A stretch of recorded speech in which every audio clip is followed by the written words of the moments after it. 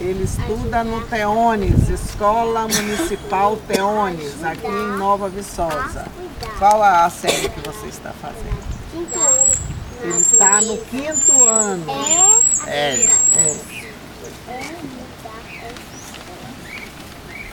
Aí você fala assim, eu sou Carlos, aluno do Teones, tenho tantos anos e faça a pergunta. Você gosta da natureza?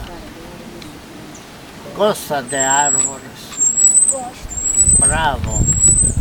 Cuida bem, abraça essa árvore que você vai plantar. Vem aqui sempre ver se ele está crescendo como você. Árvore grande, você vai ser grande. Meu nome é Daniel. Daniel. Estudo no Teones. Estuda no Teones. Tenho 14 anos. Tenho 14 anos. Em sua vida, o senhor conheceu várias situações nas florestas. Qual a situação mais triste que já vivenciou? Em sua vida, você conheceu várias situações na floresta. Qual a situação mais triste que você vivenciou lá na floresta? Você viu na floresta? Agora se discute muito de floresta.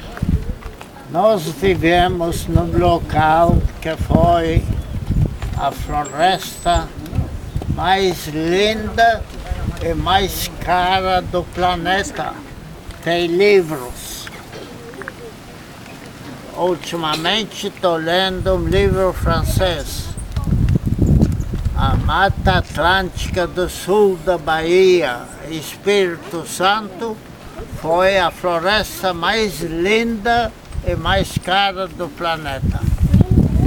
Foi absolutamente tudo queimado, destruído. Então, eu acho que tem importância enorme de saber como é, que vida que tem nessas florestas. Muita vida. É impressionante como tem vida e beleza e riqueza. O Brasil é o país mais rico do planeta. O brasileiro mal conhece essa riqueza, esse país. Nós precisamos cuidar, vamos plantar. Precisamos de novo ver as árvores lindas dessa região. Isso. E qual foi o acontecimento mais triste? Qual foi o acontecimento mais triste? Ele já falou. Já falou. É. E qual foi o acontecimento? A floresta mais triste que eu vi foi no Alto Mato Grosso. Mato Grosso não se deve chamar mais Mato Grosso, nem Mato Fino tem.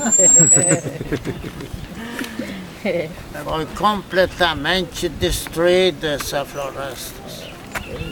E é triste de ver tantos animais, tanta vida que podia continuar vivendo, tudo vai fogo. Não precisa muito.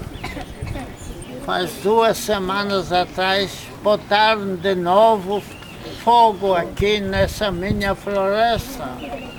2 anos atrás, botaram 4 vezes fogo. Foi a sorte que o vento estava contra. Por que botar fogo?